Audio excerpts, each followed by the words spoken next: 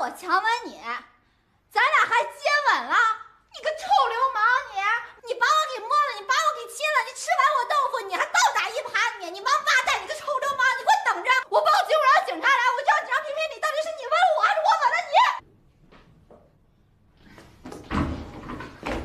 小贱贱，你怎么来了？怎么是你啊？这是上厕所，你是啊？来找我！你是不是喝多了呀你？啊？来找我！你是不是？你干什么呀？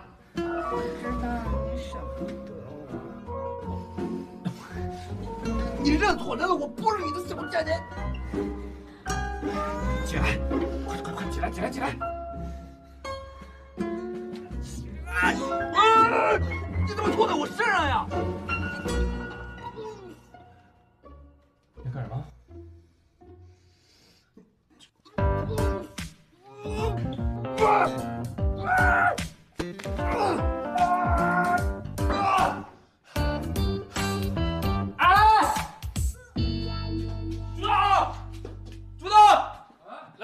搭把手！干什么？这是喝多。我没喝多。哎呦我天哪，这什么情况？这是？行了，别动了啊！别动了，撒尿就撒尿呗，你们扛一活的回来呀？这是说来话长了。这女的我之前认识，啊，喝多了，你看她把我吐成什么样了？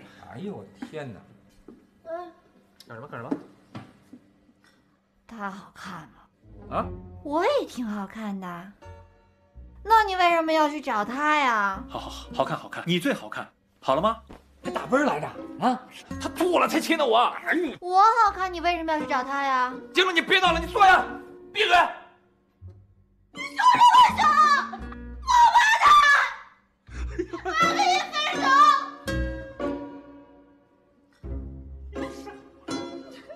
太委屈，你却把别人拥在怀里。行了，兄弟，这里故事可深了啊！跟我有什么关系？我完全不认识她。你看你这人别吹啊！你刚还说你认识他呢，怎么一说不认识了？哥，她喝多了，她认错人了，她说的那个人不是我。我给你瞅瞅这个，哎呦喂，美女啊，兄弟，眼神不错呀。哎，你要喜欢这美女，你赶紧带回家。半死不拉活的你合适，我才不要呢。我知道你就喜欢那些死灰复燃的啊，怪不得跟简慧离了2次又结了2次。我呸！你这躺着这位跟我有半毛钱关系吗？我告诉你啊，这都喝成这样了，你得好好想想该怎么处理他。还能怎么处理啊？我都仁至义尽了。小伙子，你过来。哎，怎么了？这个小姐喝多了啊，这是她的包，这是她手机，你好好给她看着。他不是跟你们一块的吗？你们怎么？我不认识他们俩啊。那你们也不能走啊！哎，骂你呢，王八蛋！姑娘，骂你呢。我骂你呢。我骂你呢，毛小姐，眼睛瞎了，看上了从前。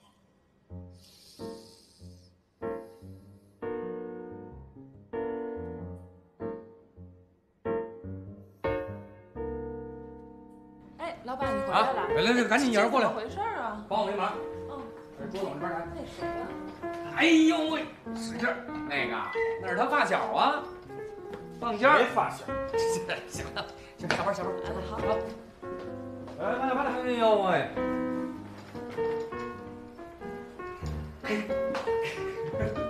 喝醉了死成子。是。哎，您这位不定什么时候才睡醒呢啊？咱俩要不继续再喝点儿？哎，鱼！你还给我那桌子踢坏了，喝两杯呗。我能不能先换身衣服啊？这味儿你闻着不臭啊？我哪有衣服给你备的？你说这么多服务员，还有那个什么大厨的，就没件衣服吗？那个大厨有时候有件衣服挂那儿，你去换那个吧。你泡杯茶，给他醒醒酒。嘿，这你的活儿好吗？我告诉你啊，你看见没有？这就是典型的我交友不慎啊！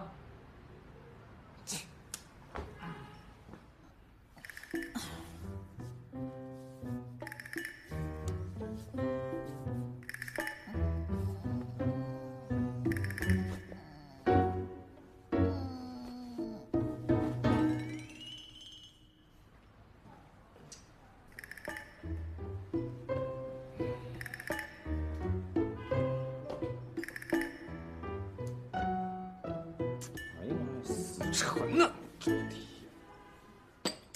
哎，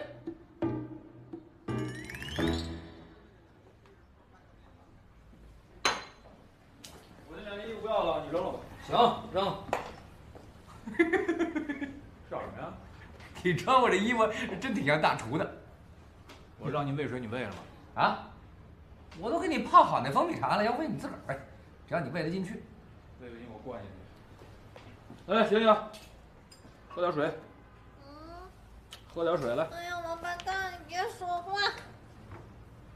什么德行？爱喝不喝。哎，你给我老实交代啊，你们俩人到底什么关系啊？什么关系？就是吐和被吐的关系。不会吧？我今天瞅着他，我怎么觉得你们家珊珊回来的时机不大对呢？你这酒还没喝呢，就开始胡说八道了。你喝不喝啊？我喝呀。喝你去拿去，我接个电话。啊，里边什么酒都有啊，想拿什么拿什么。哎，行，我这就过来。啊，哎，你等我。哎，你去哪儿啊？我打牌去，哥仨等着我呢。你怎么那么不负责任啊？我怎么不负责任了？这还有人躺着你不管了啊？这半死不拉活又不是我扛回来的，跟我有什么关系？你走时别忘了把门给我锁上啊！孤男寡女的合适吗？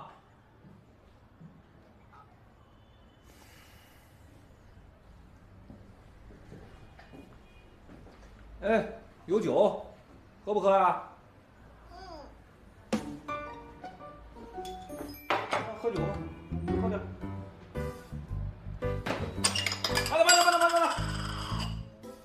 哎呦我的去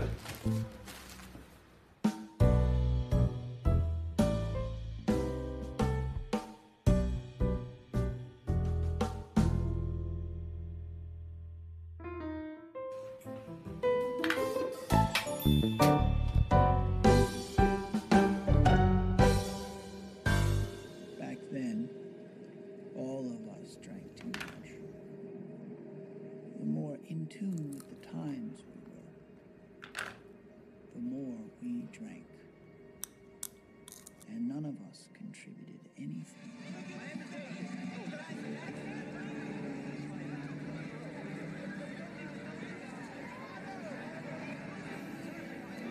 Hey! Hey!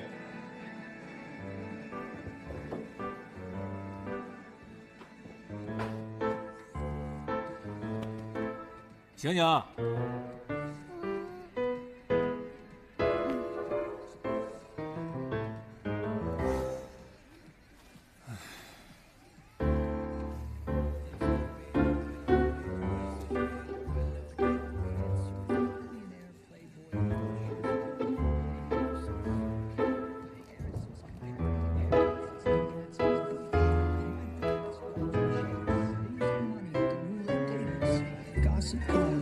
！Alongside gangsters and governors exchanging telephone numbers, film stars, Broadway directors, morality protectors, high school defectors, and Ewing Clipsman, the dubious descendant of Beethoven.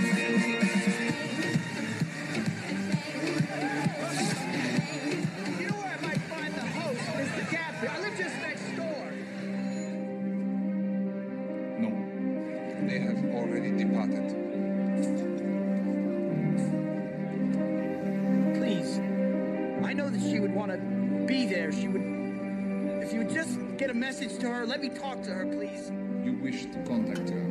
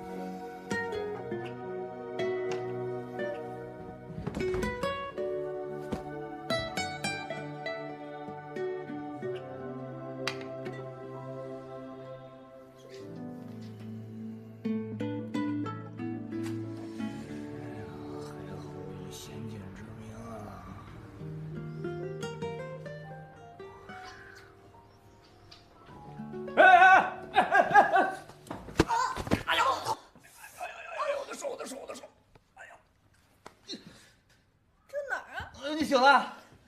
哎呦，我的姑奶奶，你终于醒了！那起来，起来，快起来！怎么是你啊？不是你个臭流氓！你干什么呢你？这手放哪儿呢？谁臭流氓？你说谁臭流氓我了？说你是臭流氓，你刚才手放哪儿呢？醒了没？你酒醒了没有？你昨天晚上喝断片了，你不知道吗？这是我朋友的店，我们好心收留你，要不然你就睡在大街上了。你朋友的店？你是谁呀？你怎么穿这身衣服啊？你酒店大厨啊？谁酒店大厨啊？你昨天晚上吐了我一身，我换了身衣服。我吐了，我还吐了一身啊？那你就可以趁人之危了。谁趁人之危了？你刚才手放哪儿？你摸什么呢你？你刚睡着，你差点摔地上，我好心救你，你怎么反咬我一口呢？啊，你怎么那么会编呢？我在这儿差点摔下去，你恰巧从这儿经过把我接着了是吗？你以为你谁呀？你大美女啊？你有什么呀？你说谁是飞机场呢？不是，你什么意思？我没说你是飞机场。那你什么意思？你说。你这人简直不可理喻。你说人不可理喻？行了，你酒醒了是吧？醒了，赶紧走。你给我回来！你别吃了我豆腐就想跑，我打110，你信不信？你也想报警，我还想报警呢。昨天晚上你知道你干了些什么吗？我干什么了？你喝多了，你刚吐完你就把我摁在墙上吻我，恶心死我了。我刚吐完，我强吻你，咱俩还接吻了？你个臭流氓你把我给摸了，你把我给亲了，你吃完我豆腐你还倒打一耙你王八蛋，你个臭流氓！你给我等着，我报警，我让警察来，我就要知道评评理，到底是你吻我还是我吻了你？赶紧报，赶紧报警！你站着别动！赶紧报警！你别动！报警！你报警！我包呢？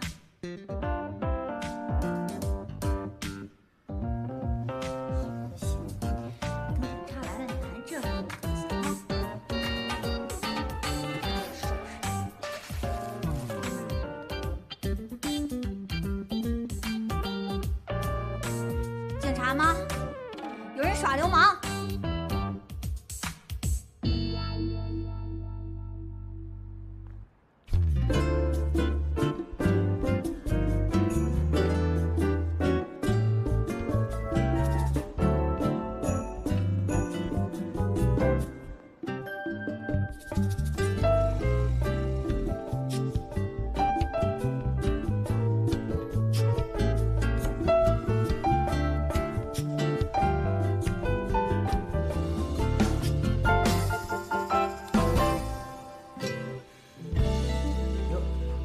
您好，请问您怎么称呼？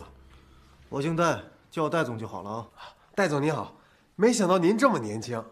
哼，谢谢啊。你的简历我看了，学历不高，而且在每个地方只待了1年，这样其实没什么优势的。您先别看这个，虽然我这上面写着我以前卖过汽车、汽配、汽水、气球，那是不务正业，大材小用。但是当您了解了我的气质、气魄、气度、气量，您就对我刮目相看了。照你这么说，我们的庙还太小了啊！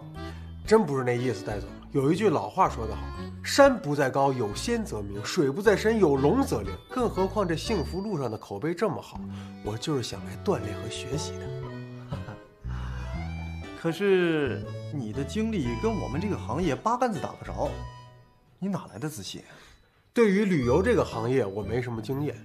不过呢，我认为旅游也是个产品。我聪明伶俐，没有什么卖不出去的。更何况我对职位和薪水完全不挑剔。我们公司可不包吃不包住啊。这房子我早已经租好了。见习期间只有最低工资，没有提成，没有福利，没有奖金。我不在乎。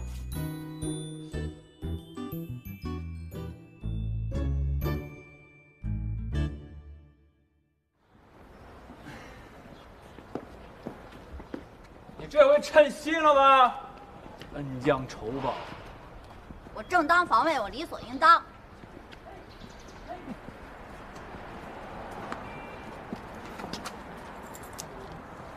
碰什么碰什么呀？你是不是自我感觉太好了？这世界上有人都死光了，我非要非礼你？你真是见人堆里边挑剩下的。我倒了8辈子血没了，我一次又一次我碰上你。你是叫袁浩是吗？我告诉你，你上了我黑名单了，我这辈子都不想再看见你。姑娘，人家在里边不都跟你说清楚了吗？是不是啊？你就算不愿意让他当你的恩人，那你也没必要这样弄得跟仇人似的。大哥，你说对了，不想当恩人，也不想当仇人，我就当陌生人。不说我还忘了，这你上回给我那1000块钱啊，我原封不动的还给你，别以为给了钱就是上海大男人了，没用。哎，姑娘，这边是大门，这头。到底哪头？见人年年有，今年特别多。这小丫头片子啊！他说你是贱人，你也逃不掉。袁浩，我真是没想到啊，你从草原上弄了这么个货回来。也就是你脾气好，搁着我1分钱都不给他。真是的，你说你啊，智商不错，你这情商我真是没法恭维你。司机师傅，麻烦你把我送去公司。你还上班去啊？啊？别去了，我给你找个地方啊，带你去洗个澡，捏脚，把你身上这个晦气给你去。我又不是你大老板，想上班就上班，想休息就休息。我就是一打工的，已经迟到了。不是，那你这衣服也得换换啊！你瞧你这样，跟我那屋大厨似的。来不及了，公司里有。行，听你的。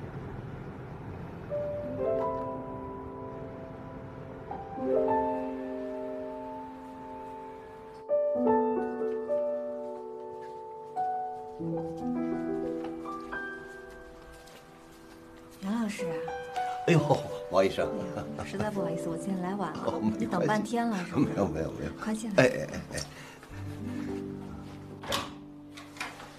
真对不起啊！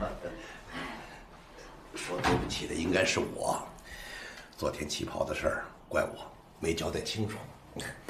这事要怪也怪我自己，我没打招呼就去了，收据我也没带。哎呀，算了，这事儿翻篇了。哎，那可不行，这衣服是给你定做的，结果让别人拿去了，这我心里头总觉着过意不去。你放心吧，我再给你做一件，比那件还好看。袁老师，你眼睛不好，都准备收山了，还专门为我做一件，这我哪是用得起啊？做了一辈子旗袍了，最看重的就是信誉。你把钱都付了，还不让打折，要不再给你做一件，那不是砸自己的牌子吗？放心吧，料我都下好了。你今天不会就为这事来的吧？不是，这2天眼睛又不太舒服，要不你再帮我看一看？那行，那你坐过来，我给你检查检查。哎，好，哎，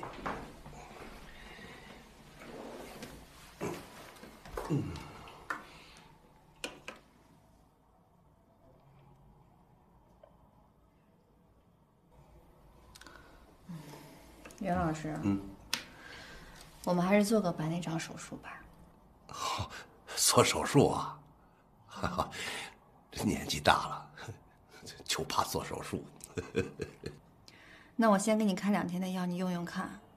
要是不见好的话，你还是得做手术。好，毛医生，我听你的。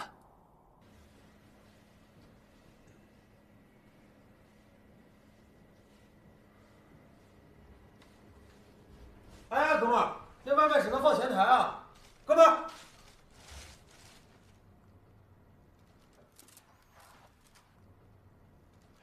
不好意思啊，这外卖只能放前台。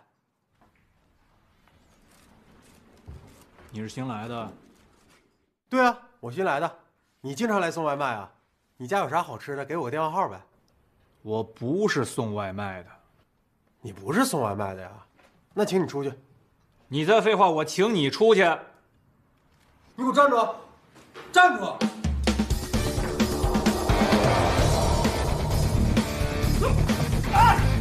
干什么呀你？干什么呀？别进去！你这是干什么呀？别拦住！他是我们的袁总。啊？袁总？这是谁招进来的？是戴总。开了他！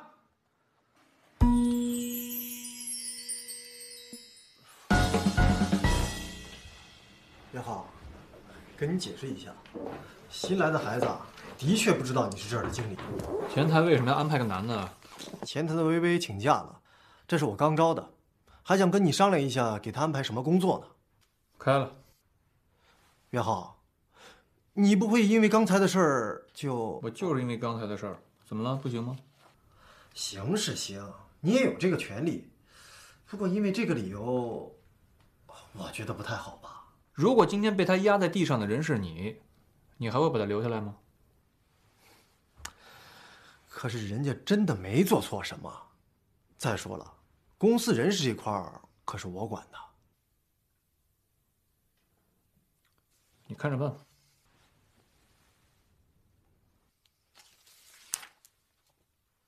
戴总，我不会走，我也不可能走。今天你刚刚录取我，我还非在这干不可了。好，这样，我给你一点点补偿，可以吧？你当我是要饭的呢？我没错，我为什么要走啊？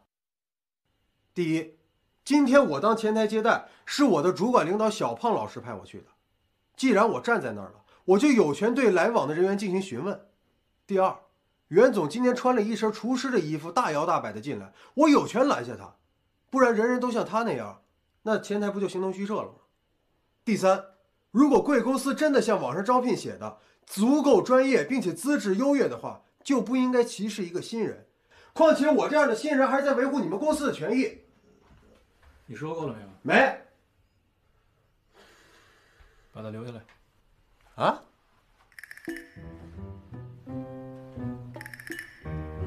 记住了啊，刚才那是面试。啊！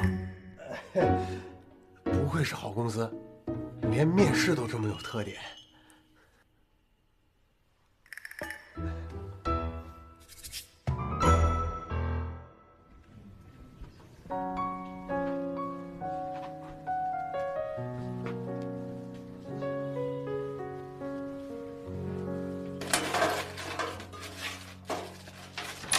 王医生，哎，吃饭去了。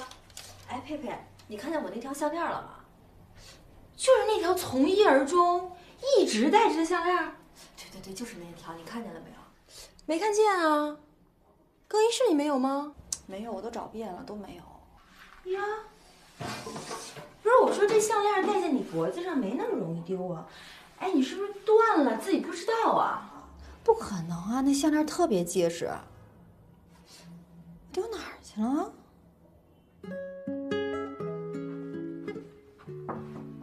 进来。袁总，您的快递。放下吧。哎。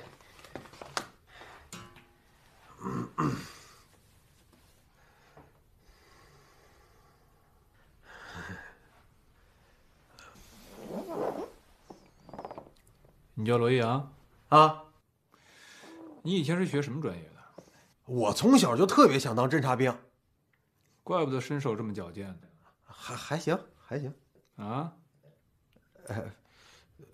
用劲儿用猛了，没站住。听你口音是东北人啊？是啊，大连的。你能听得出我的口音，袁总，你在大连一定有亲戚。没有。哦，您是上海人，改天我请您吃饭喝酒怎么样？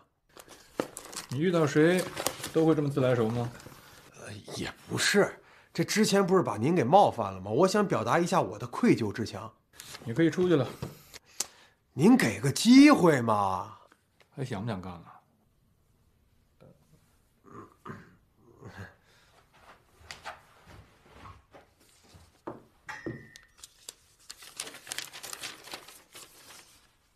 影儿打扫时候发现的，应该是你那个小情人留下来的，是不是故意，我不好说。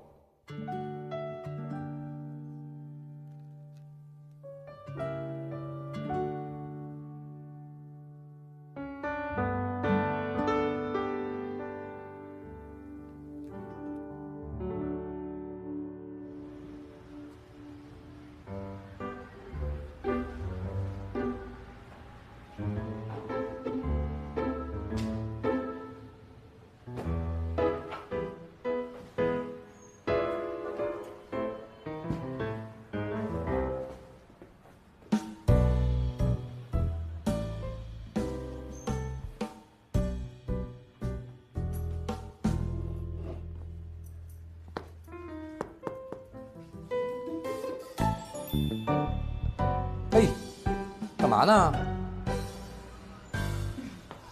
我等人。等人啊？不是我这屋没凳子是吧？您趴地下等？不是我顺便找点东西。您在我这丢东西了？不是，那我怎么没听我的服务员跟我汇报过呀？我丢了个项链，你没看见呀？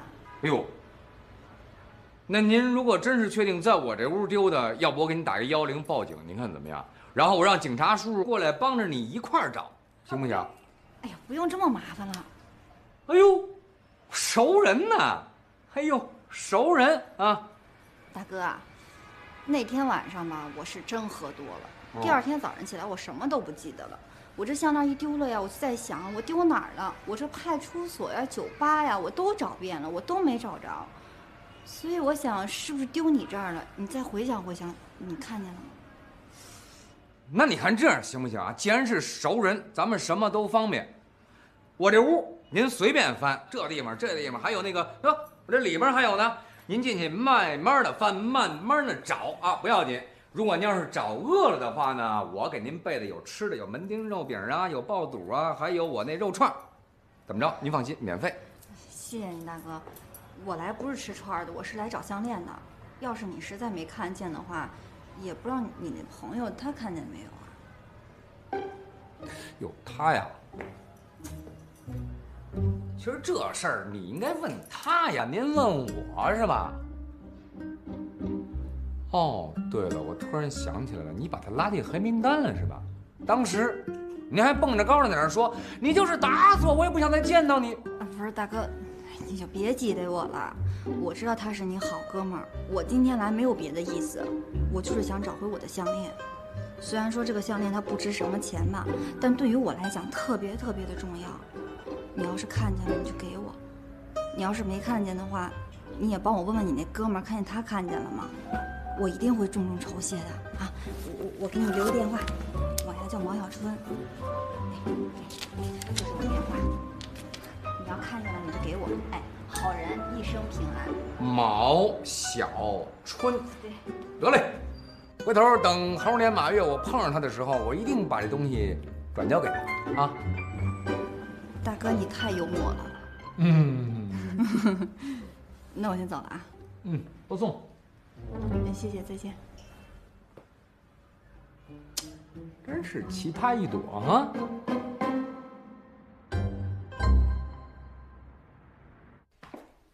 吃晚饭还喝牛奶，这美国人的习惯啊。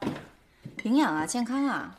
我从小喝牛奶就喝光明的，在国外这么多年，我一直怀念这个记忆中的味道。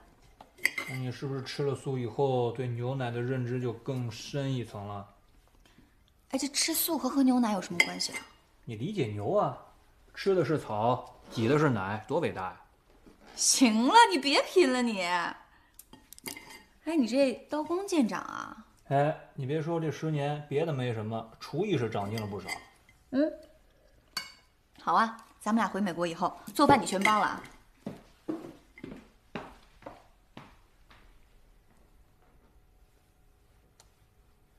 你妈不回来吃饭了？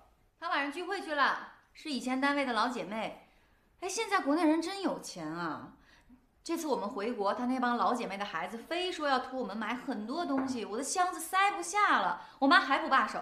后来我跟我妈急了，差点都想在机场把所有东西都给扔了。你妈原本就是个热心肠的人，有这么多姐妹，谁都不能亏待，是吧？所以以后啊，我们两个不能总跟国内的人接触，尤其不能跟他们做生意。我也是国内的，你接触不接触啊？去，别品啊！你不是很快就要跟我去美国了吗？啊？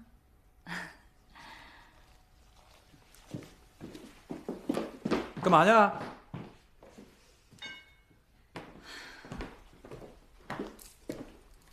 坐下。什么东西啊？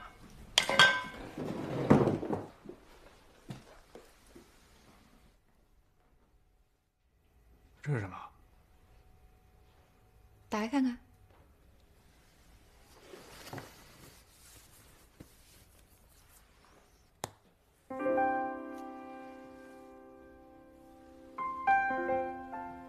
求婚啊？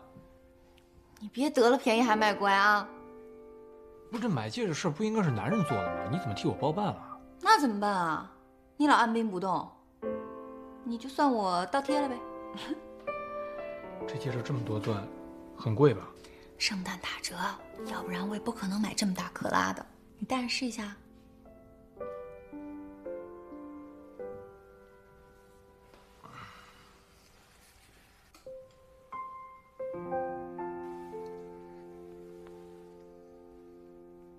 哎，大了，你看太大了，都能掉下来。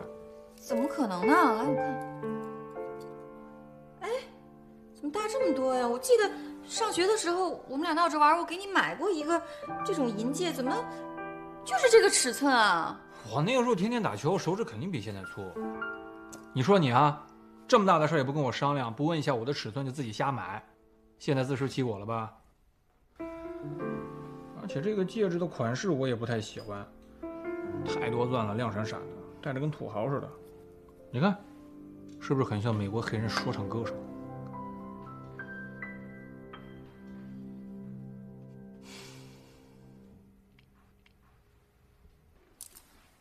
没关系，我可以拿去换。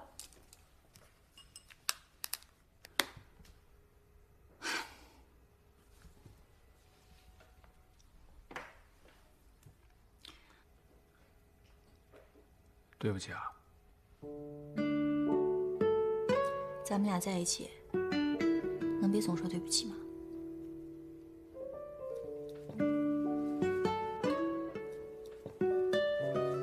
？OK 了。吃饭吧。哎，等等，我把这尺寸记一下。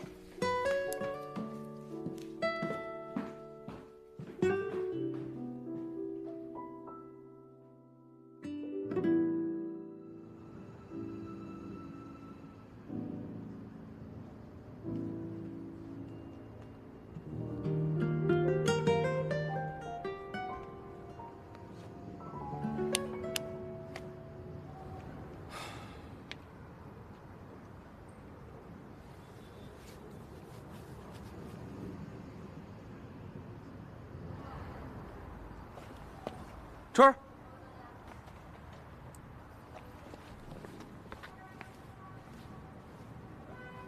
那么晚才回来，我等了很久了。你等我干嘛呀？我是想来告诉你，医院评职称的事差不多了，你那副主任医师肯定没问题。当然，我说了不少好话。你这糖衣炮弹里头包了多少根大头针儿啊？看你说的，一根针都没有，全是糖。你以为你说了2句好话，我就能够原谅你干的那些破事儿了吗？你赶紧把你那些垃圾拿走，我看着恶心。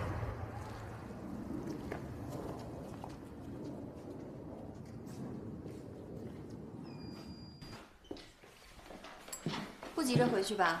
我没事。咖啡给你泡好了。大晚上的喝咖啡不睡觉了，这也是美国人的习惯。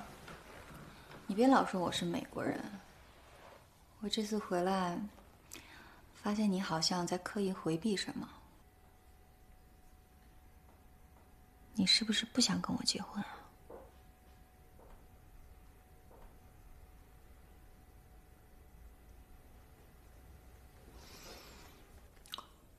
说实话，我是没有准备好。可是我们都说好了，10年以后回来结婚。这么多年你等也等我了，我现在回来了，我提出结婚，我有错吗？那个时候我们说的是10年之后结婚，可是没说10年之后去美国结婚呀。这有什么区别啊？我在美国所有的一切都安排好了，车子、房子，包括我们之后的生活，我都安排好了。珊珊，如果你非要留在美国，那有可能我们结婚以后就是上海、纽约2地飞，过双城生活了。为什么？我们已经分开这么多年了，难道婚后我们还要2地分居吗？东西我都收拾好了，你拿走吧。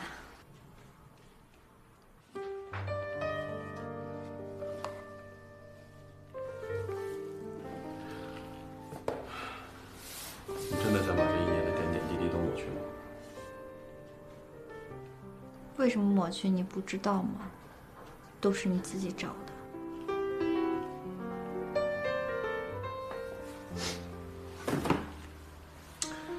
在我那儿还有你的东西。我不要了，都扔了。春儿，一定要那么绝吗？一别两宽，各生欢喜。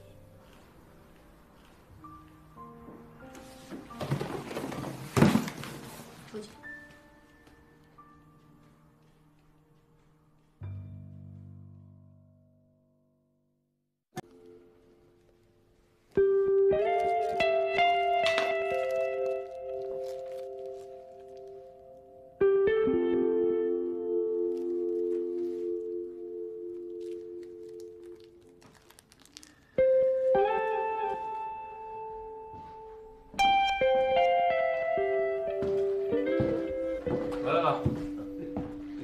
任浩，你昨天晚上不在家，我一个人啊，睡得可踏实了，还做了个梦。多少年不做梦了？梦见什么了？你猜？我怎么猜得到啊？我梦见啊，咱家门口站着个小男孩，冲着我叫爷爷。你梦见爆肚了吗？什么意思？我昨晚上是在朱涛那儿睡的。你说你这个人，珊珊好不容易从美国回来，你不好好陪她，你老跑朱涛这混什么呀？我今儿不是陪他了吗？刚才一块吃的晚饭。在哪儿吃的？他家。吃完你就回来了？啊。也不陪人家多聊聊。聊不下去了。怎么了？他嫌弃我，说我吃完饭不刷牙，嘴里有味道。那你就刷刷牙，还能累着你啊？哎呀，我从小到大哪有吃完饭刷牙的习惯？人家珊珊在美国待了10年了，那习惯不一样了，你得适应它。就算你现在不适应，将来去了美国，你还不是得适应的？我不想去美国。你不想结婚了？我没这么说啊。那就劝劝珊珊，啊，让她回来，外企找个工作，那不一样吗？我试试吧。这有什么好试的呀？哎，我把话搁在这儿了啊，这次珊珊回来，你无论如何得把婚给我结了。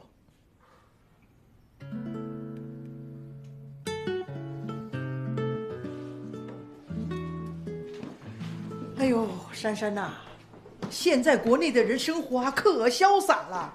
说起来呀，我还真有一点羡慕，又有一点酸溜溜的。你不知道啊，当年呢，我那帮老姊妹啊，一听说我要到美国定居，多羡慕我呀。可是现在全反过来了，他们每个人手上都有一本护照，都有签证，去过的国家比我去过的还多。说什么来一场说走就走的旅行，说走就走，哎。说了就走了，不吉利吧？妈妈，我可能会提前回去，公司挺忙的。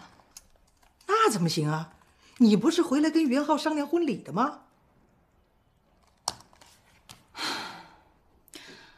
妈妈，我自尊心很受不了了。他竟然跟我说他要考虑考虑。啊？他不跟你结婚呢？倒也不是。他说宁可婚后两地分居，他也不想去美国。理由呢？舍不得他的工作，舍不得他的老爸。放屁，分明是找借口。我以为他会欢天喜地，感激不尽呢，结果呢，考虑考虑。10年前我们说好的呀，10年之后回来结婚啊，我是来兑现承诺的。他呢？他凭什么呀？我这么多年在美国，把所有东西都准备好了，我10拿9稳才跟他提出结婚的，他竟然跟我摆谱，我太掉价了。怪谁呀？不怪你吗？珊珊呐，你是个女孩子，女孩子的矜持还是要有的。女人太主动了，男人就不懂得珍惜。你呀就应该让他哭天抢地的求着要娶你。哎呀，妈妈，你不要再说了，人家心里已经很不舒服了。好，好，好，不说不说。反正呢，我总觉得袁浩什么地方不对劲儿。哎，你看他会不会有别的女人啊？不会。你呀，就是太善良了。人善被人欺呀。我看这样，由妈出面，妈做主，你说不出的狠话，我来说。哎，妈，我求求你了，拜托你别跟人瞎掺和，好不好？我要是连袁浩都拿不住，那我们这10年恋爱不是白谈了？你呀，就是太逞强了。不强能实现梦想吗？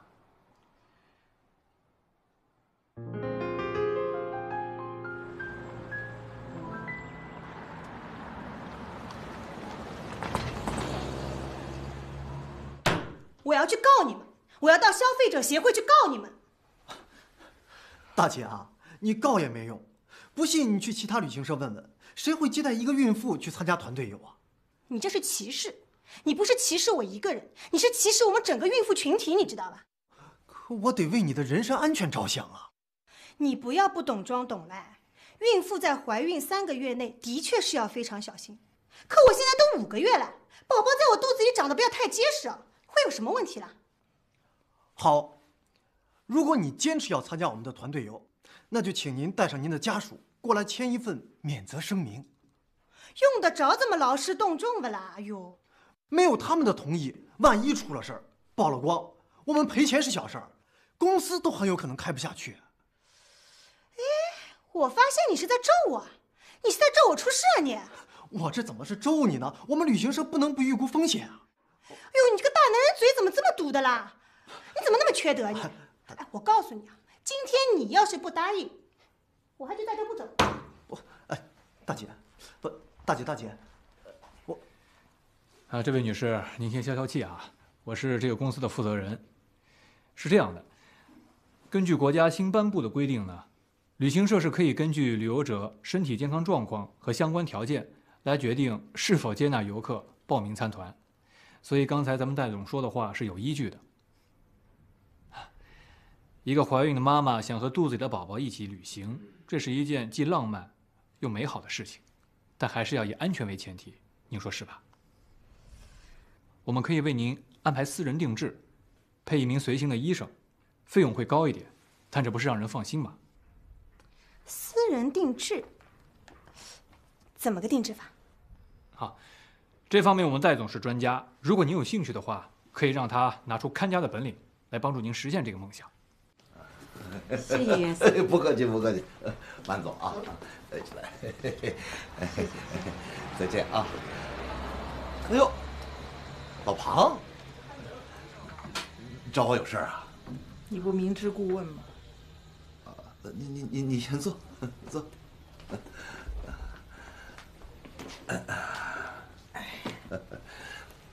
老袁啊，我们认识有10年了吧？是啊，那个袁浩跟珊珊毕业典礼的时候咱们认识的。你怎么突然想起来问这事儿了？老实说吧，本来珊珊呢跟袁浩我是不赞成的，可是珊珊呢偏就喜欢袁浩，我这个做妈的只有认了。是。后来呢，珊珊到美国去了，凭的可是奖学金啊，没靠你们家，没靠任何人。是。到了美国之后啊，多少人追她呀，她全不要，说是跟你们家袁浩有了10年的约定。这不10年有成，我们特地从美国赶回来，放下身段跟你们提亲，这也算是有诚意了吧？这也算是给足了袁浩面子了吧？可你们家袁浩推3推4的，什么意思啊？不会啊，他从来没说过他不结婚呢。可他从来也没说过他要结婚呐。你知道他跟我们家珊珊说了一大堆莫名其妙的理由啊，把珊珊给气昏了，他要回美国去了。真的。这袁浩从来没跟我说起过这些啊。不过呢，这所有的理由里边，只有一条我勉强可以接受。就是说，放心不下你，怕你一个人在上海，他要当孝子。哎呀，这孩子，谁说出了国的孩子就不孝顺了呀？对嘛，他要真放心不下你，可以带你一起去美国呀，我们人多也热闹。除非你不想去。只要孩子们好，我怎么都行。这就对了，我们要将心比心呐。你想啊，珊珊等袁浩等了10年，我这个做妈的，只要一想到女儿这10年要是空等了，我这心里头就像有把刀啊，这么刮呀刮呀刮的。我懂，不说了啊，我有数了。哎呀，老袁呐，我们做父母的不都为了孩子吗？是。做长辈的要识相。我知道，你放心，我绝对不拉孩子们的后腿，啊，我们家袁浩也绝对不会做对不起珊珊的事儿，放心吧，啊。老王，要不要给你做一件旗袍啊？婚礼的时候穿呢？袁浩，你这不是给我挖坑吗？我给你挖什么坑了？那么难缠的客人，我本来都要推掉了，你为什么把他捡回来？对于我们来说，客人的幸福指数永远是第一位的。我们是做服务行业的，就是要去满足各式各样客人的需求。这次你为他定制了这么人性化的服务，等他发了微博、发了朋友圈，不等于是在给我们做免费的广告吗？做旅游的口碑很重要。你别给我唱高调，我又不是3岁的孩子，用不着你来教我怎么做旅游。别以为我不知道你心里怎么想的，不就是我对你的草原项目投了反对票，你心里不爽，就借机给我出难题吗？戴森林，你想多了啊。哼，害人之心不可有，防人之心不可无啊。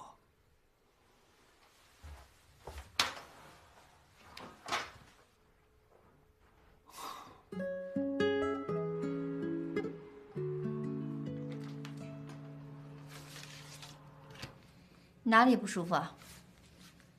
来看眼科医生，当然是眼睛不舒服了。请你把眼镜摘下来吧，坐过来。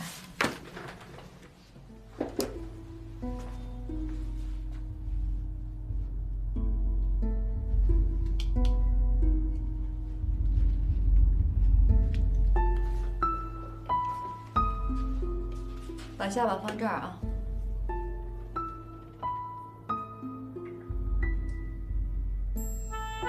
眼底眼球都很正常，你是不是没睡好呀？你怎么知道？实话告诉你，我男朋友就是忘不了他的前女友。你说我怎么可能睡得好？哎呦，那这看来还不是眼睛的事儿呢。你坐过来吧。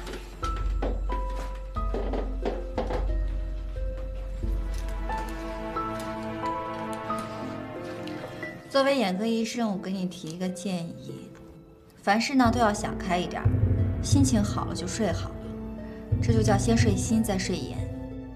我能看看你的眼睛吗？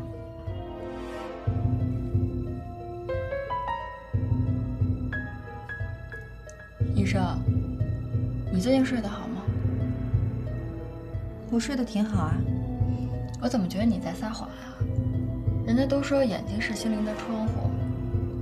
你的眼睛告诉我，你过的也就一团糟嘛。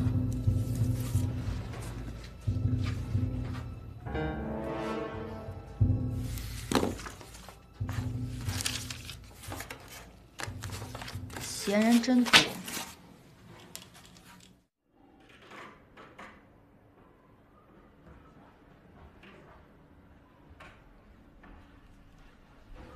嘿，罗宇阳。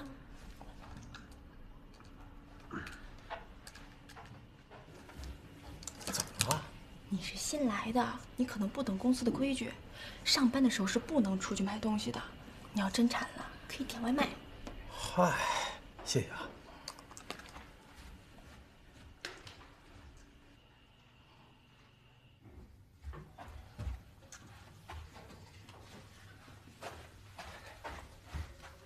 袁总，喝咖啡。我不陪你喝酒，请我喝咖啡了。这不看你太辛苦吗？我想拍拍你马屁。你才多大年纪啊？能学点好的吗？那不也得您教我吗？你给我开小灶呗。你先好好学学，进办公室之前要敲门啊。嗨，我这光顾着热情，忘了礼貌了。我重新来啊。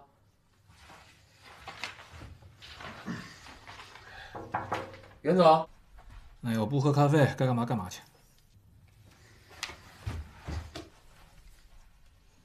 你说不喝咖啡的啊？臭小子！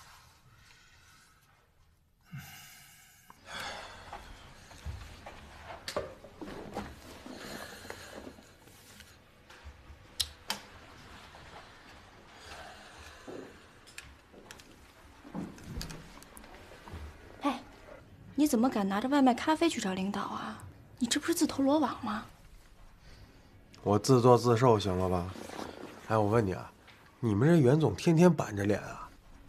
我没觉得他摆什么架子啊。哎，那你告诉我一下，这袁总喜欢什么呗？这咖啡请你喝。你对我这么好，你不怕别人误会啊？怕什么呀？啊，这公司里我一放眼望去啊，能称得上金童玉女的，也就你和我了。你说的人家都不好意思啦。可是我不懂啊，你刚来为什么那么着急的想去接近袁总啊？我这不那天给他个下马威嘛，我怕他给我穿小鞋。袁总不是这样的人，我觉得袁总挺大气的。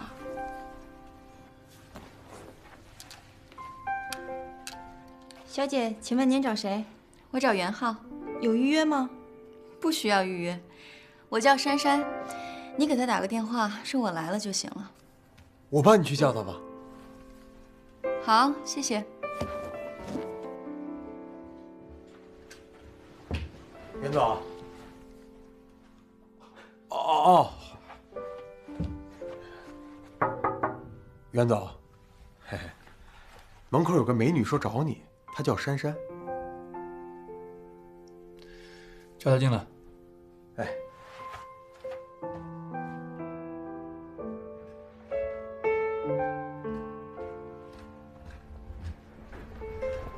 珊珊小姐，我带你进去吧。好。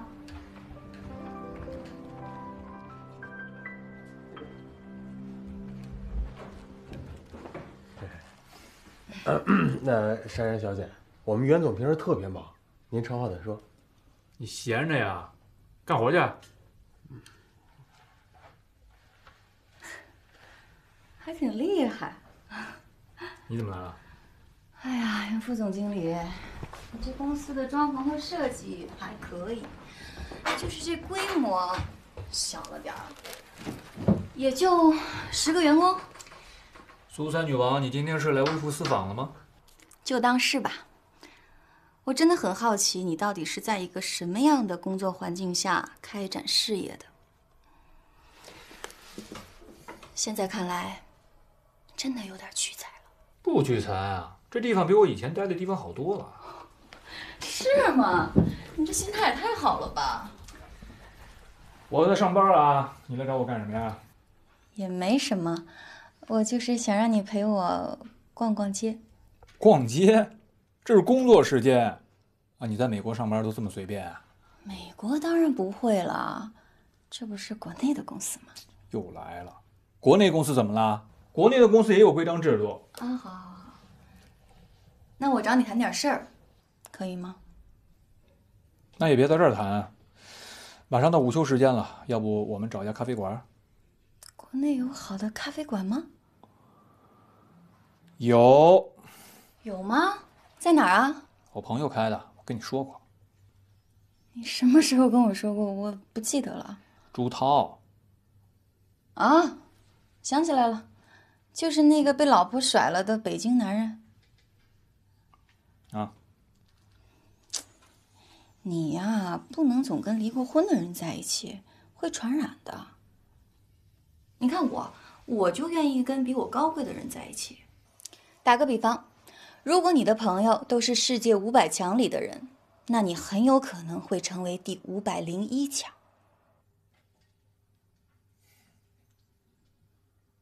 这不会就是传说中的袁总谈了10年的女朋友吧？几年？10年？啊，第一次来啊？人家一直在国外，难怪气质这么好，难怪袁总对别的女人不闻不问也不动心。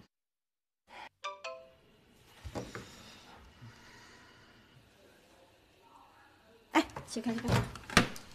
我告诉你啊，耽误了我的大事，你可赔不起。不是你这干嘛呀？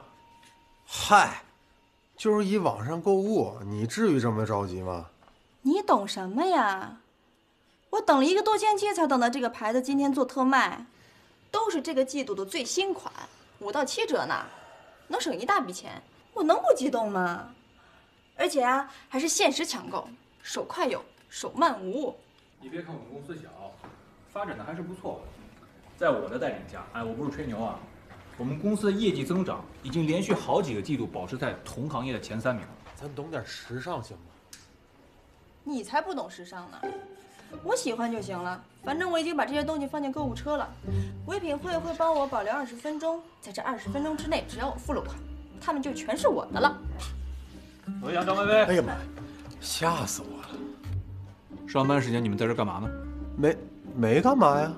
啊，他把自己当小鲜肉，站在这里吸引顾客来买肉。袁总，你别听他的，我就过来找他有点事儿。有点事儿？上班时间在这网购，不想干了？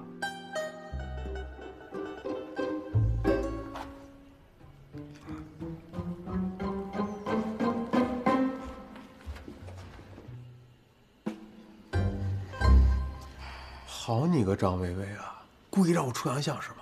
你还说袁总脾气不大？我从来也没见过袁总发这么大脾气。哎，是不是他女朋友来的原因啊？嗨，男人嘛，都要面子。哼，哎呀，你说这袁总谈了10年的恋爱都不结婚，我估计结不了了。哎，你这话让袁总听见，就不是穿小鞋的问题了。这不是咱俩说私房话吗？啊，爱情这东西是有保质期的，10年早过期了。来，啊，尝尝我们店里的特色小吃。我跟你说啊，那个还有那个肚啊，包括那肉串，我都让后边准备着呢。啊，那个苏珊啊，没事，叫我珊珊就行了。啊，对，还是叫珊珊顺口啊。到这儿别客气啊，尝尝。你咖啡厅里还有这些东西，很稀奇吗？啊，这个很正常啊。我跟你说，这些东西你在美国还真吃不着，美国就算是有，也不正宗。啊，尝尝呗。不好意思，我不吃垃圾食品的。你说什么？怪我，我不告诉你了，珊珊她吃素，她一看这肉吧，就觉得是垃圾食品。啊，吃素那简单呀，我给你，要不这样准备一份豆汁儿怎么样？那个豆汁是什么东西做的？豆汁儿这个东西呢，制作工艺非常复杂，反正1句话2句话你也听不懂。但是我跟你说，豆汁儿这东西好，我从小就喝，而且我们北京的大爷大妈每天早上起来都排队去买这个东西，你合适？不用了，谢谢。没吃过的东西我从来都不碰的。不是，那你平时是吃什么长大的？这个我倒不挑啊，只要是健康的、卫生的、营养的都 OK。哦，咖啡喝吧？不是外国人都喝这东西吗？啊，不好意思，咖啡有色素沉淀，我只喝白水。颖儿，那咖啡准备好了没有啊？哎，马上来。到了，换炸凉白开。看你吃的满手都是。来，擦手，擦手。你能不能注意一下你说话的分寸呀？我说什么了？那个哥们儿，给我点面子行不行？我没说什么呀。在国外待过的人不来客套，喜欢就喜欢，不喜欢就不喜欢。在国内啊，哎呀，大家这个客气，这个客套，我到现在都适应不了。你擦下去。可你现在是在国内，你别老把自己当外国人，你就当入乡随俗不行吗？我就是受不了这个俗。你看看你的朋友啊，还有你的同事，不是卖烧饼的，就是当小鲜肉的，你不能总跟这样的人在一起。你应该多跟那种事业有成的人在一起，这样你才能有进步嘛，对不对？我交朋友就是为了心里舒坦，就是为了轻轻松松，我不会想这么多，累不累啊？轻轻松松，轻轻松松怎么成功啊？你别不爱听我说啊！我今天来就是来给你规划你的职业未来的。昨天你走了之后呢，想了很多。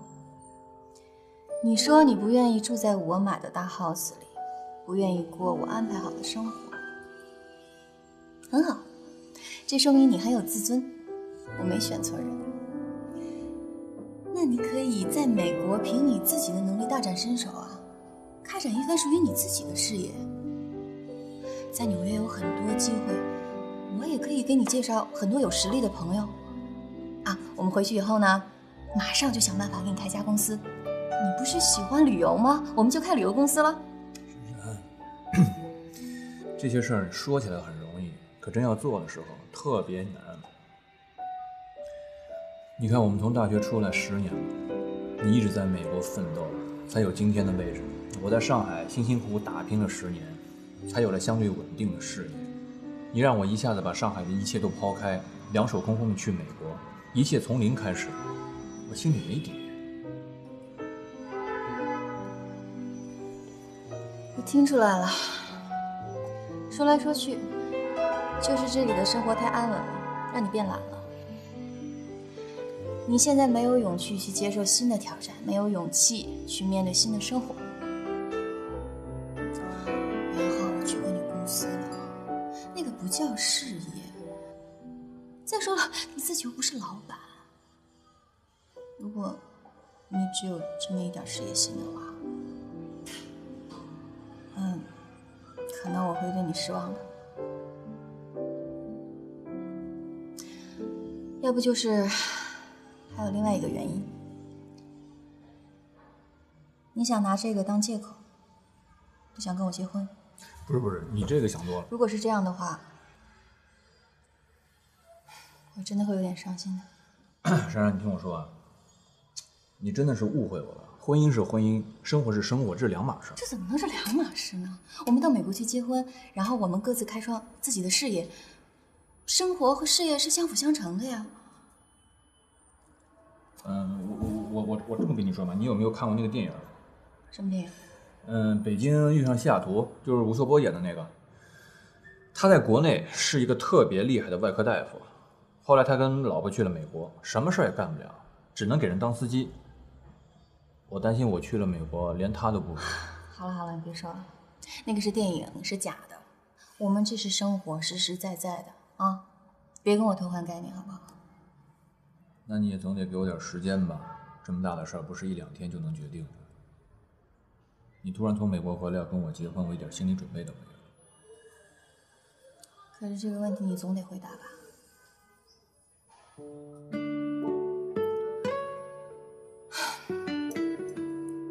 我可以给你时间考虑，但是我希望不要太久。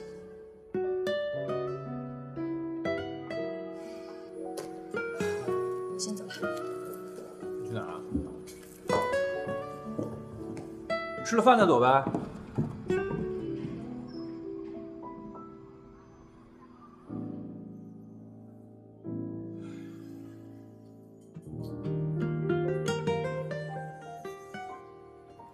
哟，你那个隐形了10年的初恋女友闪张了，有事先走了。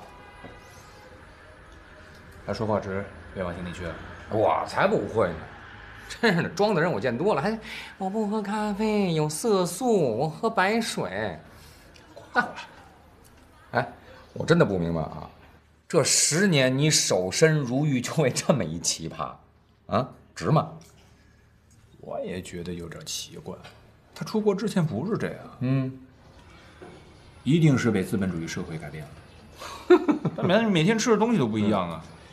他在那儿肯定是每天喝牛奶、吃黄油、吃面包，我天天在你这儿喝豆汁儿、吃烧饼，营养没他好啊，所以他长得快，尤其是这儿思想长得比我快。这次回来，我觉得他特别成熟，老是要给我规划人生、规划职业。哎呀，弄得跟我老师似的，受不了。不是，那你跟你这个老师的婚是结呢，还是结呢，还是结呢？犹豫什么呀？就不能结，知道吗？你别弄得跟我似的，10年里边跟一个女人结了离，离了结，弄了2次，对不对？但是不管怎么样，我们之间有啊，我们有激情，有冲动，有爱情，我们有黏糊。你有什么呀？隔着那么大一太平洋，你有什么呀？你什么都没有，对不对？你亏不亏得慌啊？亏，特别亏。你也亏，我亏什么呀？天天激情、冲动、腻歪，你甚不亏啊！我呸！知道你没好话。走了。哎，干嘛去？把饭吃了以后再走。我还正事儿没跟你说呢。什么正事儿？那个女孩来找过你。哪个女孩？你给我装什么傻呀？就那吐你一身，还把你送局子里那个，找我干嘛？还能干嘛呀？要人家自个儿那项链。你没告诉他在我这儿吧？我要说你能这么闲的呀？让他再挤2天。人那女孩说了，说这项链呢不值什么钱，但是对她来说可特别的贵重。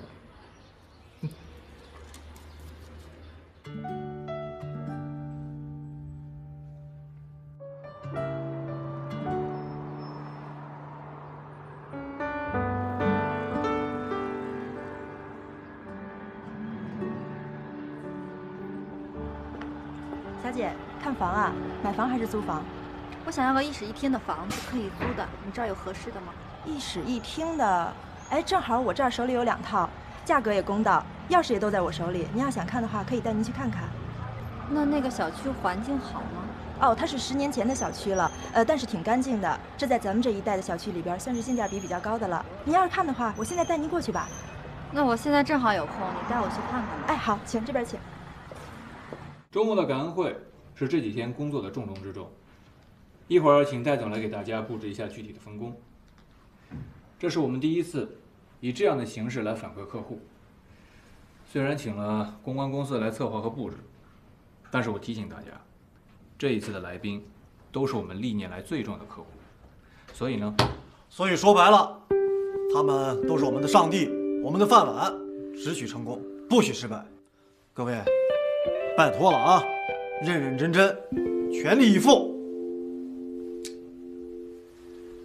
所以呢，大家有什么点子也别藏着掖着，我们还有时间做调整，请大家各抒己见吧。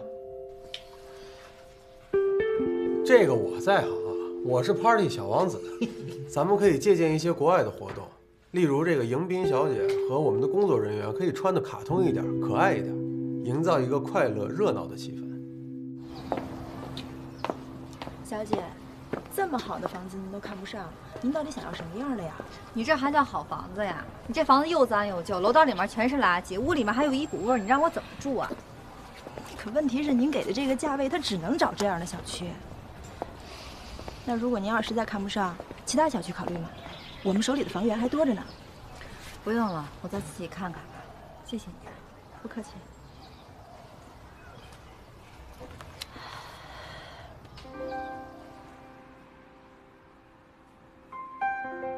吃什么呀你？今天是你老妈做饭的。哎，好，跟我一起吃。来，走。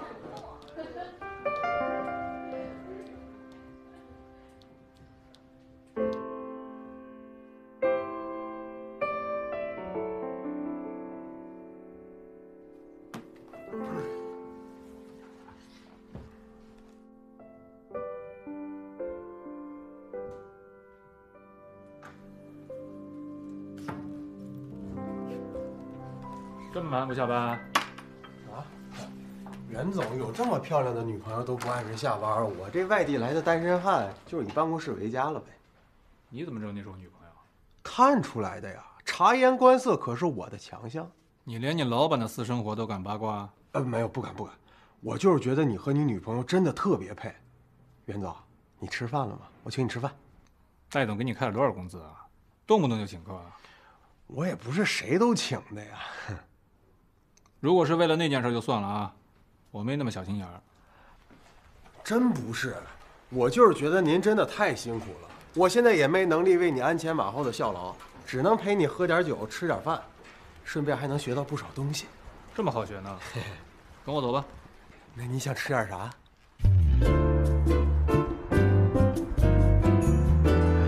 袁总，你带我来这么浪漫的地儿吃饭啊？我答应了跟你吃饭吗？那你叫我来干嘛呀？壮儿，哎，来了。你怎么带个男的来？一会儿不是他上去，他是来帮忙的。谁上去？是珊珊吗？你要和她求婚？嘿，那我太荣幸了。我说了，我今天是来求婚的吗？给你一个好好表现的机会，替我打个电话。